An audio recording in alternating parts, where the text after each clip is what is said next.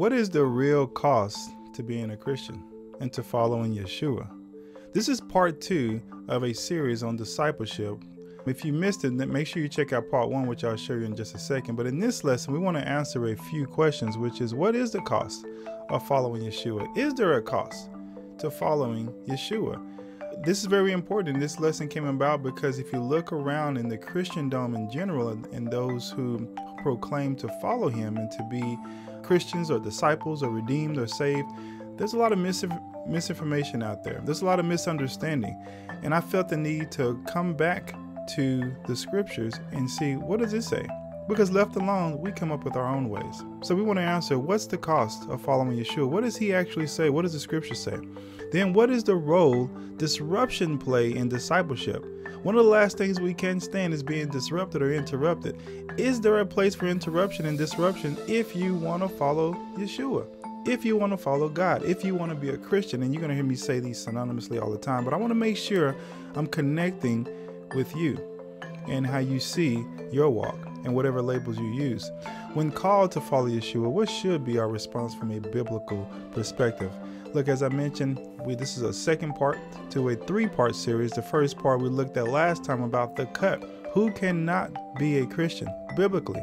Look, this channel is all about coming back to the Word of God, teaching us to learn, to love, and to live in His Word, according to His Word. And if this is something that gets you excited, something that you know you need, you're convicted, you're encouraged, you're inspired, make sure you click the subscribe button, share it with a friend, like the post so that you can continue to get these videos as soon as they drop every week. In last week's study, we looked at 5 types of people who cannot be a Christian according to the Word of God, according to Yeshua's own words. Those who love close relationships, those who love their life more than Yeshua, those who refuse to deny themselves, those who refuse to take up their cross daily, and those who refuse to follow Yeshua. If you want to see more about each one of those, I really dig into it over an hour and a half of sharing in Scripture who cannot be a Christian. So there is no deceiving. There is no weeping and gnashing of teeth unnecessarily because you've been told. We've all know this, and we cannot get comfortable in thinking that I do these things and it makes me feel better. But what does he actually say? The last part in this series will be the call, which we look at as a disciple. What does it look like now? What should be expected of us if we are following Yeshua? But I want to go ahead and jump into this lesson, which is about the cost. How much will it cost me to follow Yeshua? Is there any cost at all? Again, this is extremely important because some believe there's varying answers to this question about cost. Some believe nothing. Some believe a little bit. Some believe something. Some believe more. Some believe most. But what's the real answer in Scripture about what does it cost? Let's look at that first response. It costs me nothing to follow Yeshua. Now, I've heard this claim in different ways, and it sounds something like he's paid the price, he's done all the work, and I don't have to do anything short of praying a prayer into my heart or believing what he's done for me. And that's so far from the truth. Matter of fact, we see this sentiment even in David as he attempts to build an altar for Yahweh. Let's look at that story. 1 Chronicles 21:22. It says, David said to Araunah, let me have the site of your threshing floor so I can build an altar to Yahweh, that the plague on the people may be stopped. Sell it to me at the full price. Now, David wanted to build an altar to Yahweh, but he demanded that I'm going to pay for this at full price. There's no way I'm going to build an altar to Yahweh and try to get a bargain and discount for it, he says. Why? He understands the principle. This man after God's own heart understands the importance of paying that full price. He goes on to say, Araunah said to David, take it. Let my lord the king do whatever pleases him. Look, I will give the oxen for the burnt offerings, the threshing sledges for the wood, and the wheat for the grain offering. I will give all this. And Araunah was like, look, I'll give all this stuff to you. Just take it. You're doing some great work here. And what does David reply? He says, but the king replied to Araunah, no, I insist on paying the full price. I will not take for Yahweh what is yours or sacrifice a burnt offering that costs me nothing. There's no way I'm going to do that.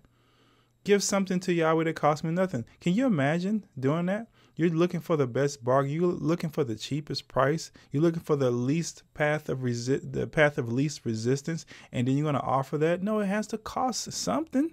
Surely. He says, there's no way that I'm going to take this for free.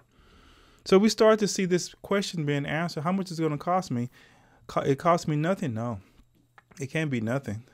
And while this is not looking at Yeshua, we're going to move into that. We're going to get our answer. And I think we kind of get a sense of what that is already if you've been around the scripture. But I want to tease out each one of these levels, because sometimes we actually think that, especially those of us who've been around the faith a while, right? And we think, okay, I'm in, I'm good. I'm already in to become a Christian. He paid the price, and I don't really have to do much else. Even I can live in sin. I can make mistakes here and there. It don't cost me anything. It's easy. He says, no. There's a big cost. And I want to make sure, again, in this lesson and on this channel, that we dig deep enough into the scriptures to show the true cost of what it means to follow him. And some are saying something is better than nothing. That I know that's been my mindset a lot of times. Hey, something's better than nothing. But we go back to Genesis and see that can't be true, because Cain and Abel showed us that. In the course of time, Cain brought to Yahweh an offering of the fruit of the ground. And Abel also brought of the firstborn of his flock and of the fat portions. And Yahweh had regard for Abel and his offering, but for Cain and his offering he had no regard. So Cain was very angry and his face fell. What do we see here? They both brought something. It's not like Cain decided, I'm not going to do anything. Right? How much does it cost to follow Yeshua? How much does it cost to be a believer in God and to call yourself one of his? What he says, Yahweh came down and said, this isn't right. Something's not. I chose Abel over Cain, even though they both brought something. So something isn't enough. See, and if we look at the wording here, it says he brought an offering of the fruit. And then we see Abel bringing the firstborn of his flock. And for whatever reason, Yahweh looked at that and says, this is favorable. Now we know from looking at scripture, Yahweh prefers the first fruits, the firstborn, and there's blood involved here. So there's a lot of things here, but we don't get a lot of answers as to the details around why one was favored, but it's likely around that. But the point I want to make here is bringing simply something is not enough. What does that mean for us in 21st century? Well, I showed up to church every single week. Well, I read my Bible, I prayed, I did this thing, I volunteered, I gave, I did something. Something is not enough. When we can become complacent and comfortable thinking that I'm doing something. Even in Malachi, they were doing something. They were bringing some offering. It says, but you say, what a weariness this is. And you snort at it, says Yahweh. You bring what has been taken by violence or is lame or sick. Hey, but you know what? We brought something. You know what I'm saying? We didn't have to bring anything, but we brought something. That's a good thing, right? He says, no, it's been taken by violence. It's lame, it's sick. And this you bring as your offering? You bringing this as your offering? No, this is not good enough that you brought this. Cursed be the cheat who has a male in his flock and vows it, and yet sacrifices to Yahweh what is blemished. He says, cursed are you. You calling names now? Cursed is the one you actually have something that was worth value and would be acceptable, but you held it back and gave something of lesser value. So we now see that nothing is not okay. Simply bringing something is not okay. This something needed to be of great value, or it turns up the nostrils of Yahweh and says, you got to be kidding me. Later on, he talks about, would you even bring this to your governor? Would you even bring this to your boss or your manager? And you're offering me this? Sometimes we give God oftentimes the scraps off our table. We talk about how we don't have time. Not time to pray, no time to read, no time to walk out the faith that we claim to embrace. We just want the label of I'm a Christian, I'm a disciple, I'm a follower. But I'm struggling to make time. He says, give me the best. Give me the first fruits.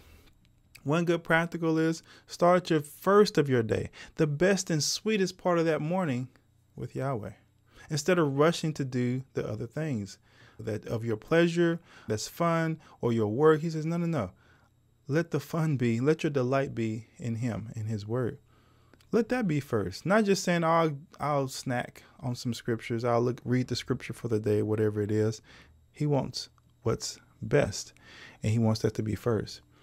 For I'm a great king, says Yahweh of hosts, and my name will be feared among the nations. I'm a great king, and my name will be feared. So what is the cost? Well, it's more than nothing, and it's more than something. We can't just simply say I'm bringing something and that be okay. In Luke, we find that it's more, that simply saying more is not enough, right? I gave more than I did last time. I gave more, especially than this other guy did. Oh, we can do that so often. We don't say it out loud sometimes, but sometimes we do. Here's a story that reminds me of that scenario. It says, to some who were confident in what? Their own righteousness. See, their confidence was coming from their own righteousness, and they looked down on everyone else. You don't think he sees that in our hearts? You may have found ways to cover it up, but he says, I see it in your heart. You're looking down on everyone else because you're dressed so nicely, and you haven't done this and you haven't done that. You haven't delved into this sin and that sin. And you look at those of the world or even less faithful believers. Well, I'm better than them. He told him this parable. He says, 2 men went up to the temple to pray, one a Pharisee and the other a tax collector. The Pharisee stood by himself and prayed, God, I thank you that I'm not like other people. What a prayer. And it kind of seems like a nice prayer. Like, I'm glad I'm not like them. Right? Maybe you blessed me. You've given me so much. I'm glad I'm not like them. He says, these robbers and evildoers, these adulterers. Oh my gosh. You know, in a world like ours today, it's easy to do that because there's so much craziness going on, so much filth and so much debauchery that we can easily say, doing better than that, especially to those who are professing to be followers. I'm doing better than them. Or even like this tax collector. I fast twice a week and give 1/10 of all I get. Oh boy, sometimes we can say that in our hearts. Man, I'm devoting myself so much. I get up early. I read.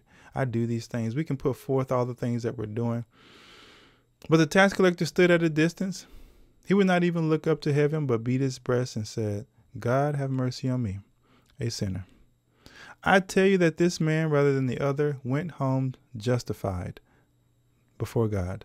For all those who exalt themselves will be humbled, and those who humble themselves will be exalted.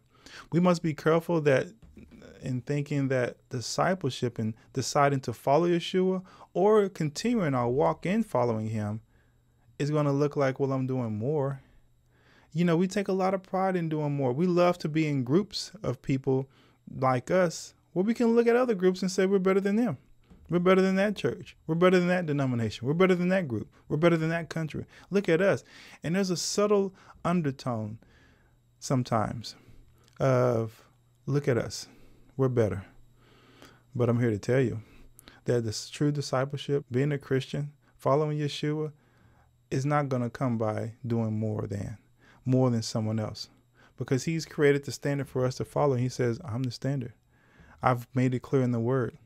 Doing more is not enough. And lastly, doing most, right? I giving you most is not enough.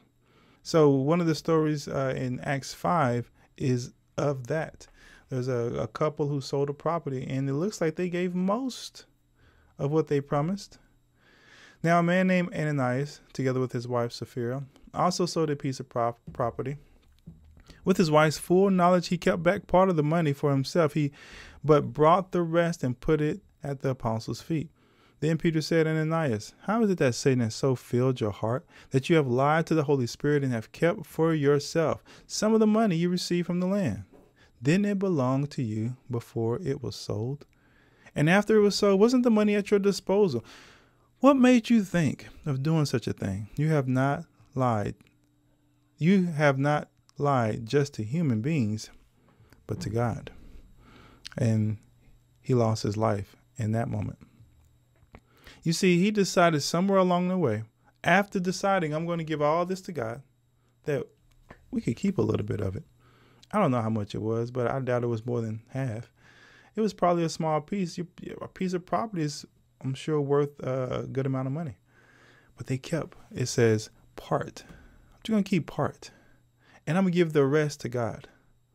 Think about that. This is how I'm going to follow Yeshua. I'm going to give part. I know I promised all. I know he demanded and called for all, which we're going to talk about. But I'm going to give part to him. I'm going to give part to myself, and I'm going to give whatever's left to him. Have you ever been guilty of that?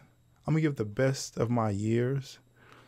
You know, a lot of young people are going through life with that mentality saying, I'm going to get the best of my years to sowing wild oats and seeds and doing all the things and filling my flesh with all the things and pleasures of this world. And then at some point I'll be like grandma, grandpa, and settle down and such and such. And I always have a message for those who have such a thinking. Please listen. God cannot be mocked. You cannot and will never mock God. To have such an attitude of pride and arrogance, to think that you will be able to come back and be granted repentance, be granted life in order to do that. So much pride there. James 5 talks about it when he says those who say, I'm going to carry on in this way, carry on business, and then later I'm going to do this or that. He says, no, the good you ought to do right now that you know about, you should be doing. Otherwise, it's sin. Later on, I'm going to do this. No. Or sometimes we can give part by saying, I'm going to give the best of my energy, of my youth, of my talents to this job, to my pursuit of my career, to my pursuit of my major if I'm in school. I'm going to give the best of all this, and I'm going to keep God on the side and make sure, because that's important. You know, we see it on TV a lot of times with celebrities. They're prostituting themselves in Hollywood, giving themselves away, acting in all kinds of ways on the TV screen in the name of a profession, in the name of acting, and then says, all praise be to God. All praise isn't to God, for they have decided, I'm going to give you what's left. Many have used their talents of singing, their talents of drawing, their talents of all types, and given it to the world, and brought the rest and put it at God's feet. What a lie. He said, this is not going to work. If you're going to follow me, it's going to cost you. Not just some. It's definitely not going to cost nothing. And not just most and not just more. As you already know, it's going to cost everything you have. You cannot keep some for yourself. They kept it for themselves. No, it takes all. So how much will it cost? How much will following Yeshua really cost me? As I've already alluded to, and you may already know. Luke 14:33 says, those of you who do not give up everything you have cannot be my disciples. And you know, from our last study, this word disciple, the same thing as Christian. The Christians were called disciples first. Disciples were called Christians first at Antioch. We see it out in Acts. This is the same one. Do not be deceived in thinking that you can go throughout this life giving God most, giving God more than, giving God some. Well, I'm doing more than my family. I'm doing more than I've ever done. I'm giving some. He says, no, it requires absolute everything. I know we're looking at people who we admire and look up to spiritually and thinking, well, look at these guys. They give a lot. They give most. And we're trying to emulate them. Don't do that. Look to the Master, Yeshua, for even they run afoul of his standard. Many of them are very well spoken, well dressed, and carry themselves in very pious manners. But all is all. And we see that, and we'll continue to see that as we go through this study. The question is, did you count the cost? So now we start to hear this call for all. Did you count that cost? I'm convinced that many who are professing to be believers and followers of Yeshua since they were kids or had some conversion at some point, I'm convinced that it's likely that many have not counted the cost of what it actually means. And that's a necessary component before you make a decision of giving up your whole life. You know, something like when you start a job, you count the cost. the travel? How much are they paying? When you get married, it's your whole life. Okay, who is this? What is this going to mean? What's the cost? How much more than any of those will we need to count the cost to following him? And he makes that clear. This is another reason why, unlike most or like many believe, children are not able to follow Yeshua, because they are unable to count the cost. First, you need to know what the cost is. That was part 1 of our lesson in Luke 14, verse 28, I believe. And he goes down a list. He says, unless you do these things, you cannot be mine. It's a cost. And you have to count those now. So this is an extremely important step that we must consider. When addressing that same crowd we talked about last time, he continues and makes sure that they understand that this cost must be counted. We're going to pick up there here in this next slide. In verse 28, it says, suppose one of you wants to build a tower. Won't you first sit down and estimate the cost? He says, won't that make sense? If you is still talking about what it means to follow him, he says, for a tower, won't you first sit down? You're not going to just start building stuff. You're going to first sit down and estimate the cost to see if you have enough money to complete it. For if you lay the foundation and are not able to finish it, everyone who sees it will ridicule you, saying this person began to build and wasn't able to finish. Now, he's not talking about how to be an architect or a general contractor who's building buildings. No. He's saying this in the same way, you must count the cost to following him. If we back up and look at that context, we see that. And as we close out, we'll see that. You must first sit down and count the cost. Many have not finished the walk in the faith because they didn't count the cost. See, there's a cost. Yes, there's some benefits. There's some amazing benefits in this life and definitely in the life to come. But we want to dismiss the cost. And the cost has a price tag hanging off of it with 3 letters that says all. A-L-L. Everything. Everything you got. I didn't see that cost. And that includes some of the most painful times. Suffering, disappointments. You're going to miss out on things that you feel entitled to, or friends or others around you may have access to and you don't get. It's a cost. And I love that Yeshua doesn't hide this from us. He tells us up front, here's what it's going to cost. Look at my life. But first, sit down and count the cost. Or suppose a king is about to go to war against another king. Won't he first sit down and consider? You see those words again. Stop and think. Hold on, stop and think. Stop getting emotionally caught up in the moment where the altar call has come, or you see something on social media, or you have an experience. He says, no, it's okay to be excited and be emotionally moved, but we have to tap into our logic and say, let me count the cost and think about this here. Am I really ready to do it? Because if you're not thinking it through, you won't finish it, because there are some challenges and some valleys that come with this as well. Consider whether he is able with 10,000 men to oppose the one coming against him with 20,000. If he's not able, he will send a delegation, while the other is still a long way off, and will ask for terms of peace. Again, he's not talking about kings here. I wonder if he's trying to explain to us that we're like that army with 10,000.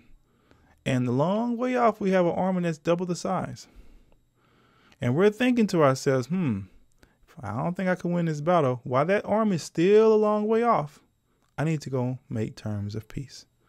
I wonder if he's suggesting that while the kingdom may be a long way off in coming before Yeshua, maybe not, it may be a good idea to make terms of peace, because there ain't no way you're going to win against God's army. You're just not going to win. And this 1-to-2 ratio is far off, as we know. It only took 2 angels to destroy 2 whole cities, Sodom and Gomorrah. It's not even worth considering. It's the comparison is far off. You're not going to win. Surrender. So he's asking that we sit down and consider what the costs are. Think about this. Whether you've made a decision to follow him before and you didn't do this, or you did, or whether you've been in a walk for a while, it's important that we stop and pause and consider, is this something that I'm doing and want to continue to do? Is to go all in and at the cost of everything. Because here's the part that really hits us between the eyes. In the same way, those of you who do not give up everything you have cannot be my disciple. He says, in the same way, this is what I've been trying to describe to you. Everything you have, you cannot follow me. Everything. Yes, that thing too. It's the thing that you most closely hold dear to you. It could be a relationship. It could be an idea. It could be a pursuit of a career or a way of life that you felt entitled to because you've been indoctrinated with feeling entitled to that because you grew up in America that talks about the pursuit of happiness. I'm guaranteed that I need to be able to say not in the kingdom. See, we're so far removed from kingdom mentality because we've never been under a king. In a kingdom, the king has complete authority and rule, and we're simply servants to do his bidding. We don't have the rights that you have in a democracy where the people rule and say, well, I don't like this. And well, we can have both. You do your thing and I'll do my thing. And for the most part, I'll come to no. It's complete and utter surrender. Your land is not your land. It's the king's. Your money, not yours. It's the king's. Your house, your family, your spouse, those whom you love, your dreams and ambitions, even your own thoughts and your mind, even your own heart and your soul are being decided. It's being decided that this should also be offered to him. Are you sure you want to pray the prayer, your kingdom come? Because it's actually a takeover. Yeah, there I said it. It's not this nice, easy flow into something where you can continue doing what you want to do and he comes along and helps it be better. No. It's a complete takeover. And it doesn't have to be hostile, but it needs to be, it'll be hostile if there's no surrender. We need to put our hands up and say, I surrender. Whatever your will is. And it's going to be a lot easier that way.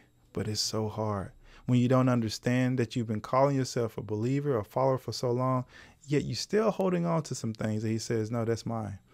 Give it up. So if I were to make a picture of what that looks like, it'd be like this. What's the cost? Somebody might ask, you might ask, and Yeshua replies, how much you got?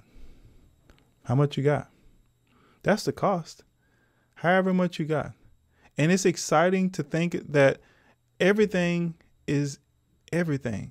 My everything will be different than your everything because of who I am and where I'm at in life. For the rich man, it meant a whole lot of stuff. For someone else, it may mean other things. But everything is still everything. How much you got? However much you got is what I want. I got 2 hands. I want that.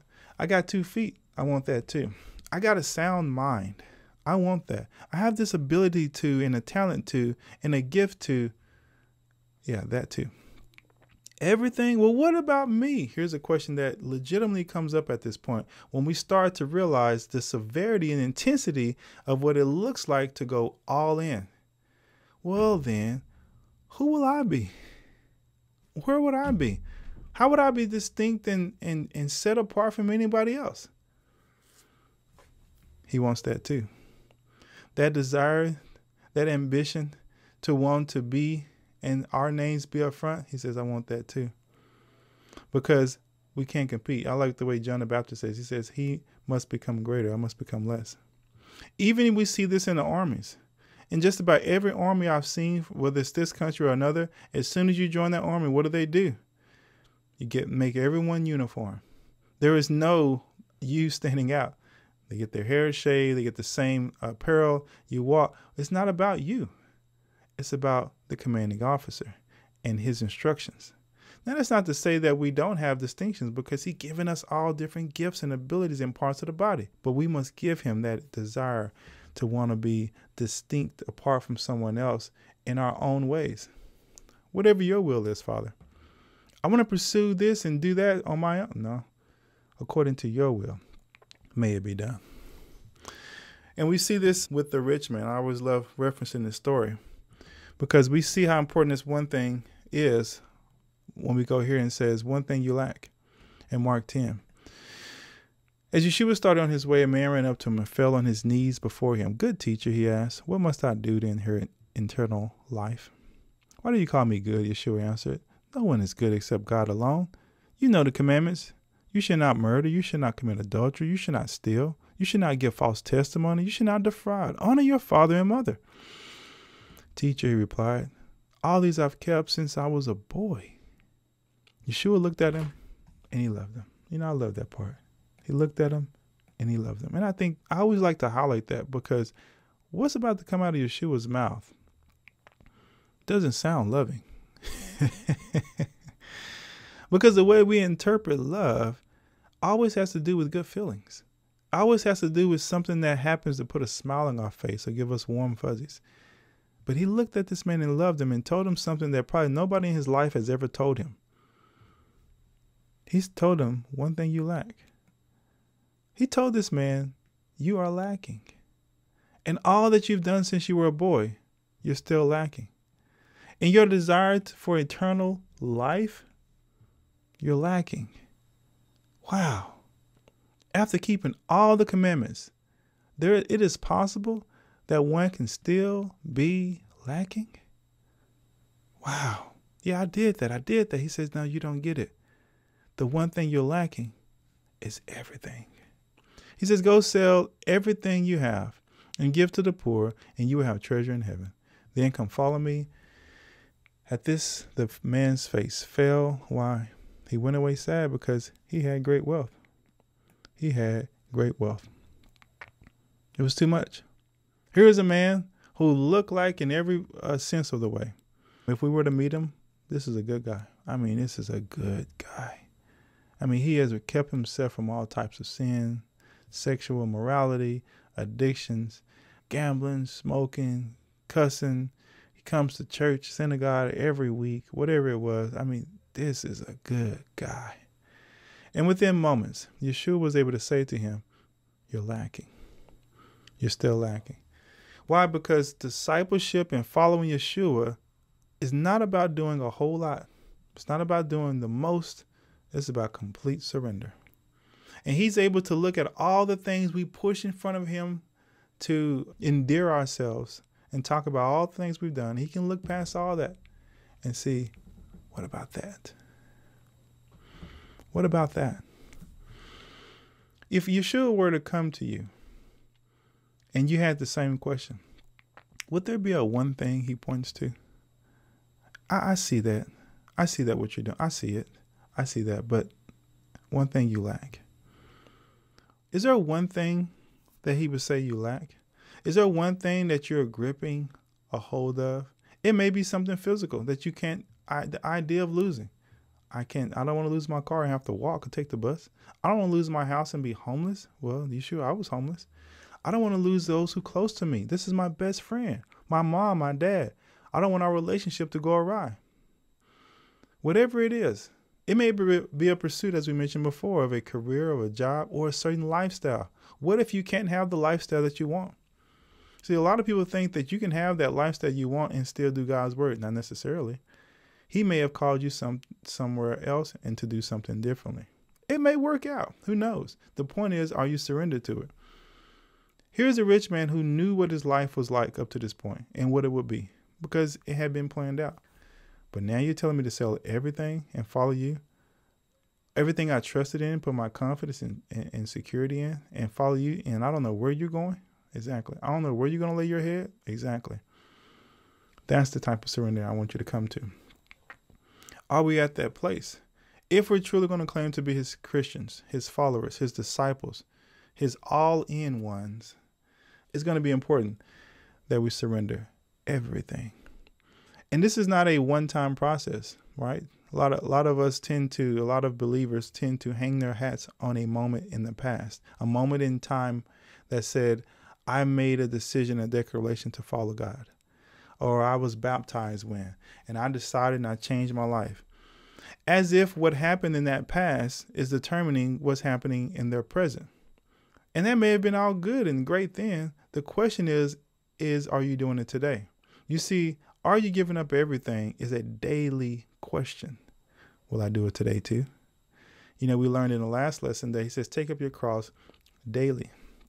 Well, I did it yesterday. I did it 360 days. He said, it's a daily pursuit all over again. You do not get to ride the waves of last year's redemption, of last year's baptism. It's a daily bread. It's a daily walk.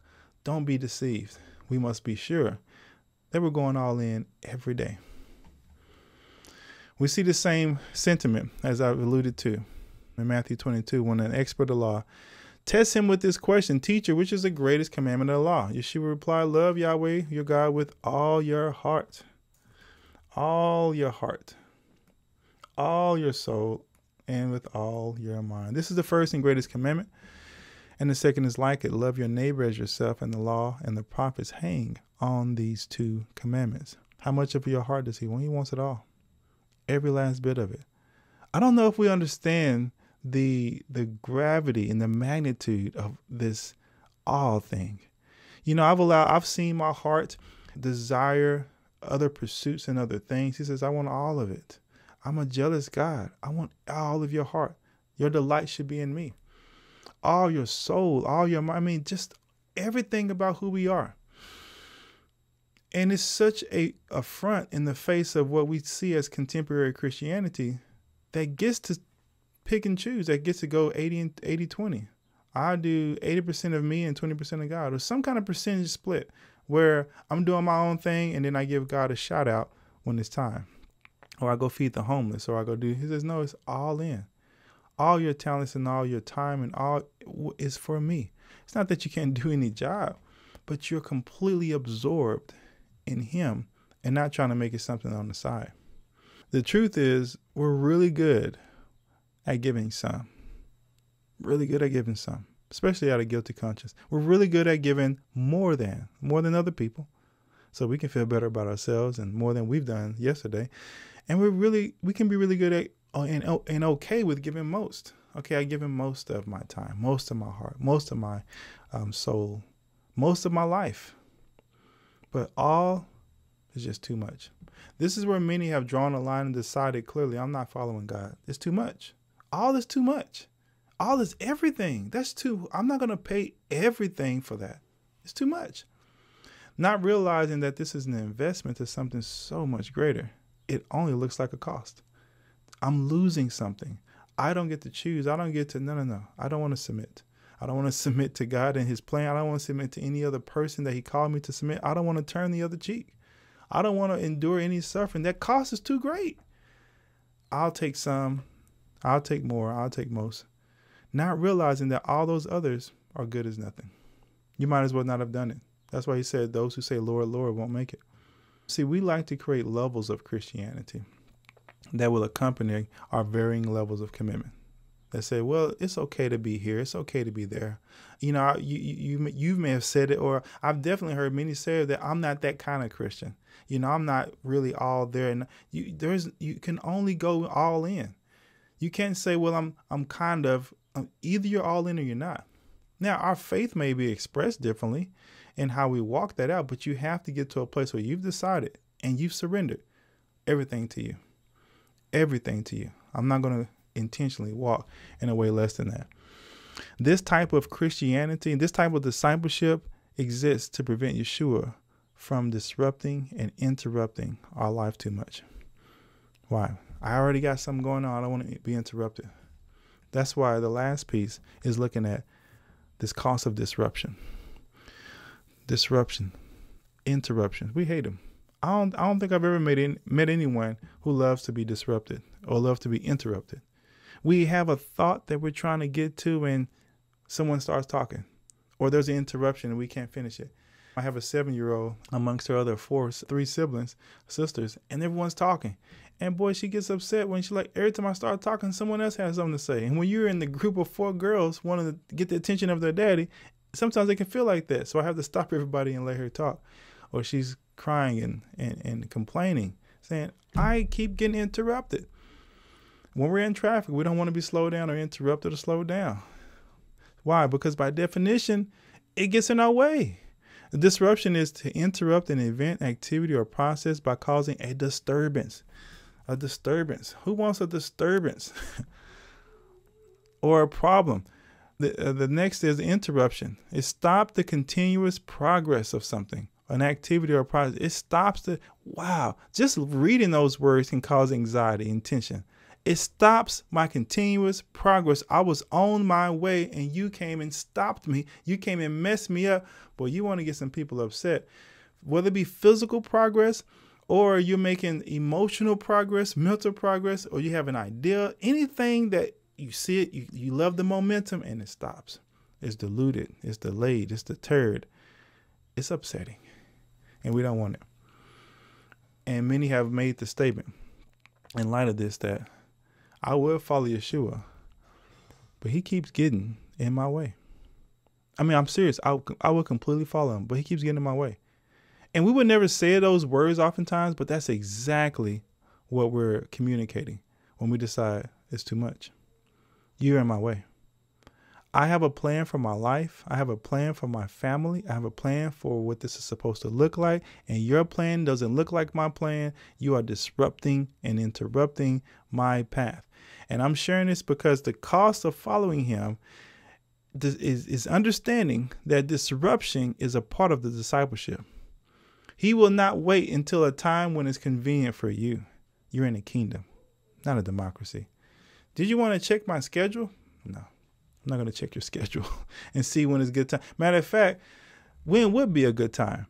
We're always busy, right? I very rarely meet anyone who says, I'm just not busy. We don't have a time or an hour. We're just sitting for Yeshua to say, okay, now's a good time to come. But we're busy. We got things we're doing.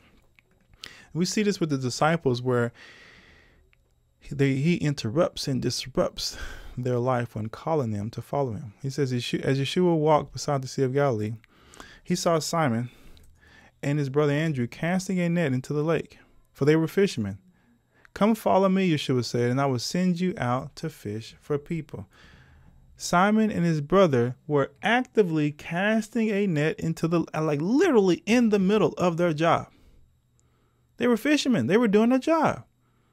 And Yeshua, with his inconsiderate self, is how it would feel, right?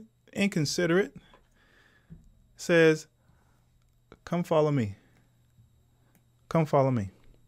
Right now, we're having a good catch. This is a good day. We're in the middle. Can't you see how inconsiderate? God would never do that. He would never just be so brazen as to interrupt right in the middle of me doing something. Or would he? We have to understand he is a king who is calling his servants to follow. He's calling his servants to submit. His matters are more important than any of ours. So if you've ever felt disrupted or interrupted by a call of God to go do something, to whether it be to follow him right now, to surrender right now, to go and share right now, whatever it is, it's an interruption. This is not convenient. This is more of a problem. I'm not going to be able to finish this on time. I had this plan. I was driving and I saw someone I need to help. And he nudged me. I can't because I got to get to where I'm going. Or, for me, I'm doing all these lessons. He interrupts and says, I want you to do a lesson on this and study. I'm like, but I'm almost done with whatever. It could be endless things. But Yeshua, as you see, has no problem interrupting what we're doing. We see it again in Mark 1:19. When he had gone a little farther, he said he saw James, and son of Zebedee, and his brother John in their boat preparing their nets. They were busy preparing their nets. And without delay, he called them. Without hesitation, without waiting, he decided, I'm going to call you guys to come follow me right now. You see, we're getting our nets ready. Oh my goodness, take a breath. And that's what we're going to have to do sometime. Take a breath and be reminded. Praise be to God. His kingdom is more important. I said I'm going all in. And that's number one. Sometimes I believe we've confused our jobs for our work. We've confused our jobs for our work. We can't conflate those two and think that they're the same. Oh, this is my job. No, your real work. When he put Adam here, he put him to work. He had work for him to do. Now, he may do other jobs and help people and do things, but there was work for him to do. The master is calling you to do your work. Most people have been born and died never fully doing the work that they were called to do. For each one of us have been given a work according to his kingdom to complete. But we get caught up in following careers, following ambitions, following a certain type of life. I want to help my kids. I got to make this much money. I want to live off the grid. I want to eat like this. Whatever. we want to accomplish those goals, but he says, what about the work I put you here to do? For some, it may be going and preaching and putting this together. This is a big part of what I feel called to do. For some, it may be traveling to other countries and sharing. To others, it may be helping the homeless or using their voice to help people, using the skills of their hands. I don't know. We're serving in different ways, but we can't be at loss for what his work is for us. Are we in tune to that? What's the work that he put us here? Ephesians 4 says he's given some to be teachers and apostles and prophets and evangelists. Why? Because they have work to do. What's the work you're here to do? Just to go through life and being a quote unquote good person? No, the specific assignment that he's given us. But he calls them right in the middle of it, disrupting them. In Numbers, we see the same thing with the cloud, right? You remember the cloud in the desert for 40 years? It would tell them where to go. And this is how it went. It says in Numbers 9, and whenever the cloud lifted from over the tent, after that, the people of Israel set out. When did they set out? After the cloud lifted. And in the place where the cloud settled down, there the people of Israel count. See how simple that is? Now, did this take into account what that person had going on at the time? Oh, man. It just lifted. I just got settled. I just put that last peg in. I just set up my kitchen and got this horse. They're about to have a baby. And nope, the cloud moved and they moved. The cloud settled and they settled.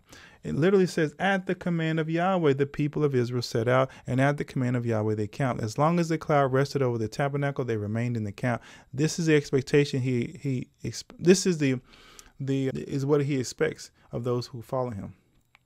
Not to be putting forth is that I can't or I won't or it's inconvenient. No, this is what I called you to do. This is what we must do. It's time to move. Furthermore, it says, and even when the cloud continued over the tabernacle many days, it may have been an uncomfortable place, but if it were there many days, the people kept the charge of Yahweh and did not sit out. I don't like being here. I want to tap out. This is hard. This place is uncomfortable. There's no water. It's hot. It's cold. It's whatever the case is. There's people here. I don't like my neighbors. I don't like this job. I don't like this relationship. I don't like this season of my life. I got it. He says, no, I have not moved yet. So they didn't set out. This is what it's like to be in the kingdom. Your kingdom come. Not your kingdom, his kingdom come. And when his kingdom comes, we settle when he settles, and we lift and go when he lifts and go. The people kept the charge of Yahweh and did not set out. Sometimes the cloud was a few days over the tabernacle. And according to the command of Yahweh, they remained in the camp. Then according to the command of Yahweh, they set out. Sometimes it was, sometimes it wasn't. There was no Google calendar that they passed around that says, here is the agenda over the next few weeks, months, and years, which you can expect, so be prepared. You simply had to look up every day and see, is it time? Sometimes it was a few days, and it may have taken them a few days just to get set up properly. You have a whole house of things, a whole livestock, you got animals, you got kids, you got a small community, just your family alone. And just to get things set up and right and get going, because you still got to eat and prepare your food throughout this process. Now it's time to go. I just know that there was some serious grumbling when we just got here, and no reason is given. This is another huge point. No reason is given for why we're leaving. At least give me a reason. Say we have some enemies on the way. Say we ran out of water. Tell me something. No, the cloud lifts. The cloud will lift in your life and say, it's time to go. There's a disruption. This is what discipleship looks like. It is not about putting Yeshua in your pocket and on a picture on your wall or a Bible on the shelf that says, I have him there when I need him. When I need help, I'll come. No. It's all surrender. Wherever you want to go, I'll go.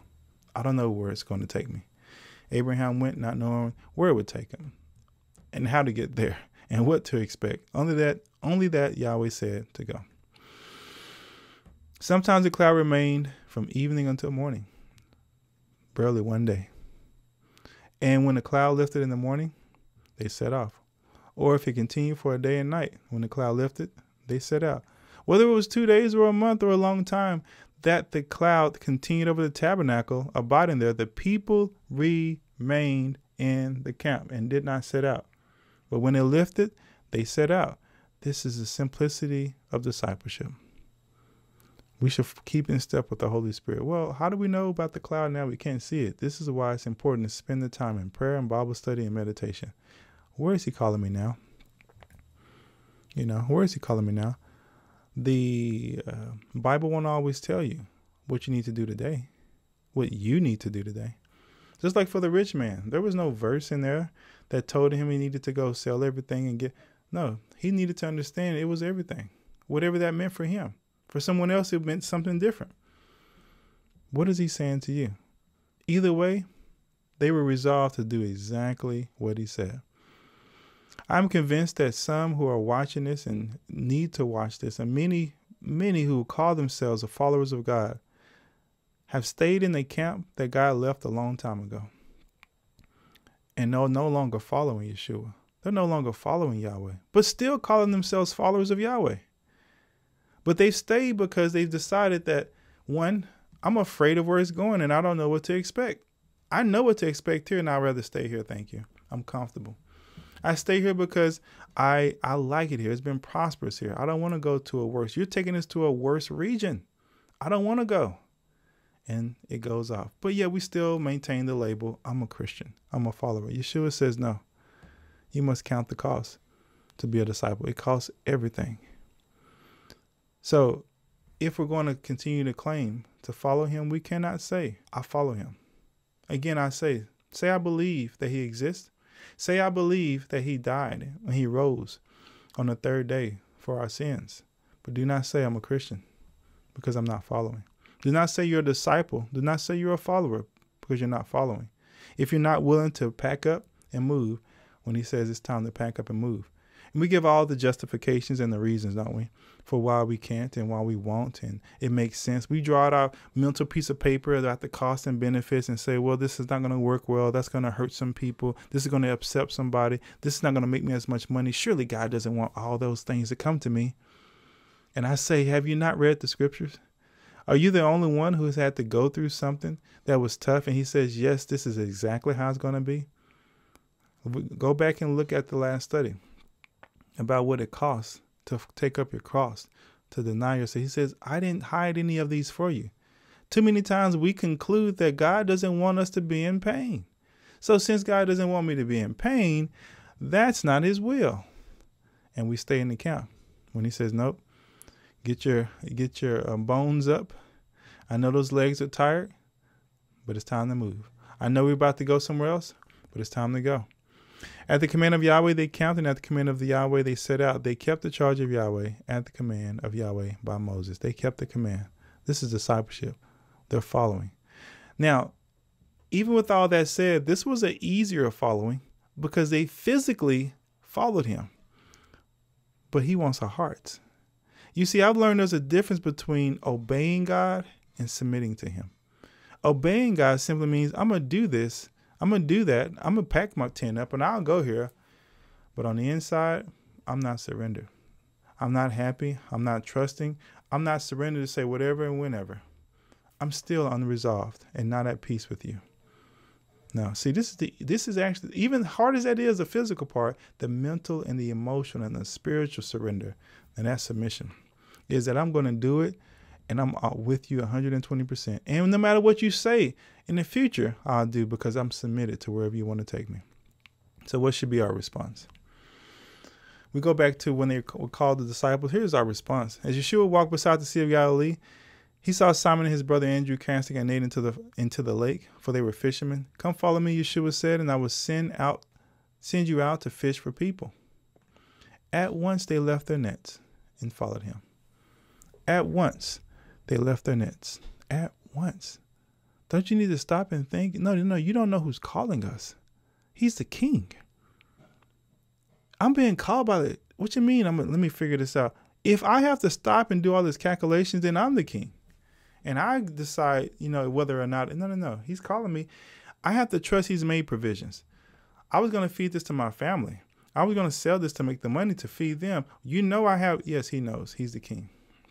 And don't forget that these are fishermen who are being called by a rabbi. If you know the context and the history, fishermen didn't get a chance to be disciples of these smart rabbi type people. So they're excited, like, I'm just a fisherman. What a great opportunity. Think of what you were when you were called. It's like, I wasn't that great. And now the Son of God is calling me a great rabbi. Oh my goodness. I'm gone. I'm not going to keep doing what I've been doing. Again, and when he had gone a little further, he saw James, son of Zebedee, and his brother John in the boat preparing the nets. Without delay, he called them, and they left their father Zebedee in the boat with the hired men, and they followed him. What do they know that we don't? That they are dropping everything and saying, I got to go. And as I mentioned before, it likely has something to do with the fact that they understood they were fishermen. They didn't make the cut. See, if you had gone through the school of learning Hebrew, of learning the Word of God and all this, and you did so well, the story has it that you got to go on to be one of the followers of some of these rabbis and such. But if you didn't, you took on the profession of your father. And now a rabbi's calling me, even though I quote unquote failed the test. Wow. He's our king. They left their father Zebedee in the boat without delay, when he called them without delay. Even your father left behind. We have to have this attitude. The attitude we should not have is as follows.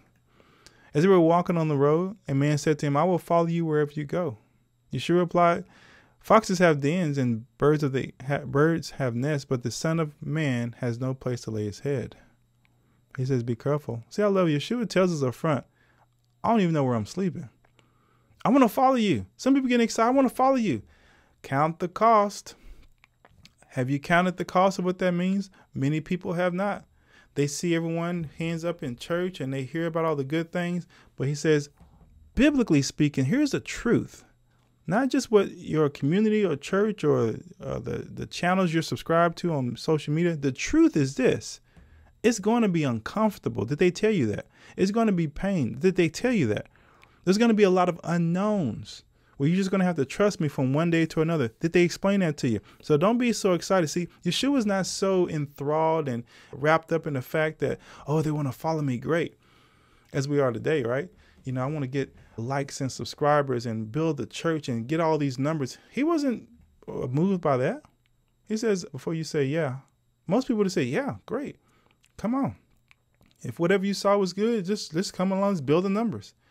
He says, no. First thing I'm going to tell you is it's really tough. Well, pastor, if that was a pastor, like, pastor, you're not helping the church grow. Yeshua's not interested in building numbers. He's interested in true worshipers following him. He wants you and I to be true worshipers. He's not trying to get everybody and get a whole lot of people. If you have 15, great. If you have 100, great. He says, I just want the faithful, the true ones. He said to another man, follow me. But he replied, Lord, first, let me go and bury my father. Yeshua said to him, let the dead bury their own dead, but you go and proclaim the kingdom of God. See, the problem is when called, we always have something to say. Well, first, let me, have you ever said that? Whether to a person, growing up as a kid, dad could say something, well, first, let me, no, this is what I'm asking you to do. First, let me. See, first has to be his kingdom, and the king is calling you. So he says, no. Let the dead bury their own dead. I got to go take care of some business first because it's important. Don't you know I understand the business? But this is greater business. My family? We talked about this last time. Those close to me? My father's at the end of his life. Come follow me. You're not fit. And go proclaim the kingdom of God, he says. Still another man, I will follow you, Lord. But first, let me go back. Here we go. First, let me go back. And say goodbye to my family. See, both of these entail familiar relationships. This is my father. This is my family. Yeshua replied, no one who puts his hand to the plow and looks back is fit for the service in the kingdom of God. Are we starting to get the picture now? That it's going to require us going all in. And it's going to require times that feel painful and discomfort and won't make sense. But he says, if I'm calling you, I need you to come. How am I going to pay that bill? How is this going to work out with their attitudes? This is not, we started doing the calculations and he says, come. But my father, my mother, my family, come. Follow me.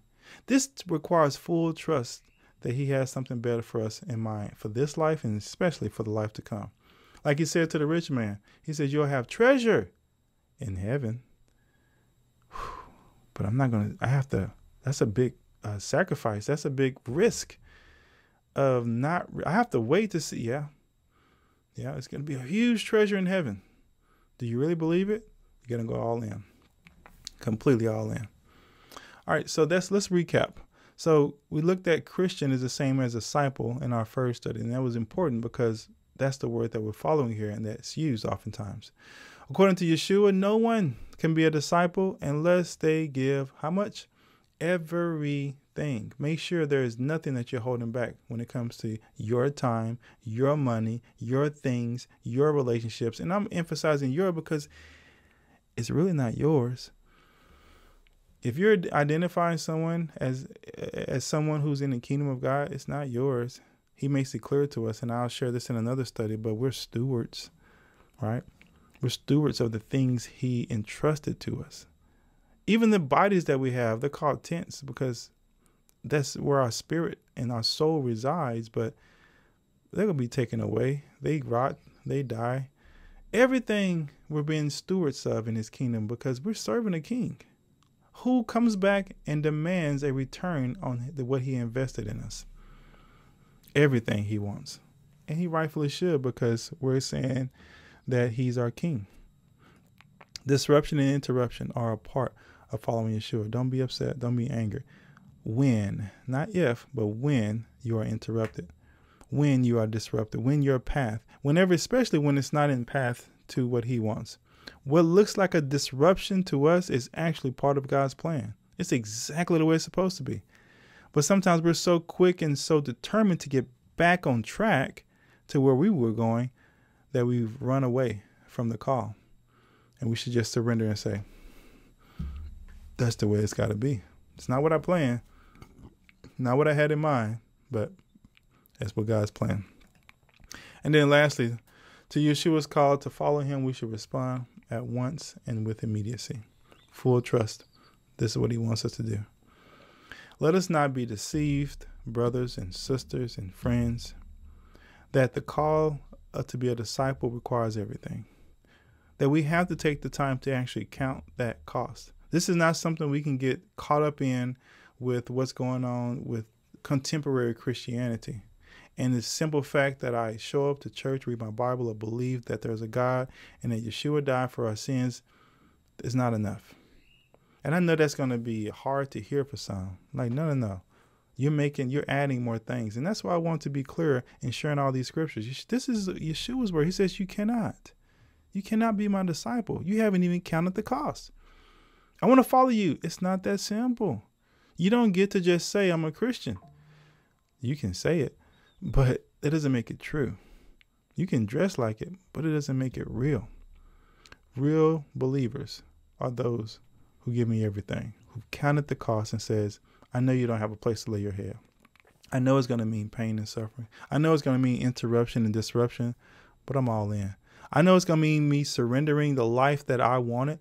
I may get some of it. I may get it all, but either way, I'm surrendered to what you want. Glory be to God. Let us not be deceived. Share this with friends, with families, with whomever is seeking to enter into the kingdom of God, that they may also be not deceived about what is required to be a true follower, a true Christian, so that none of us are weeping and gnashing our teeth on that last day. May God bless you and keep you. Thanks for tuning in. Again, don't forget to subscribe if you haven't done so already.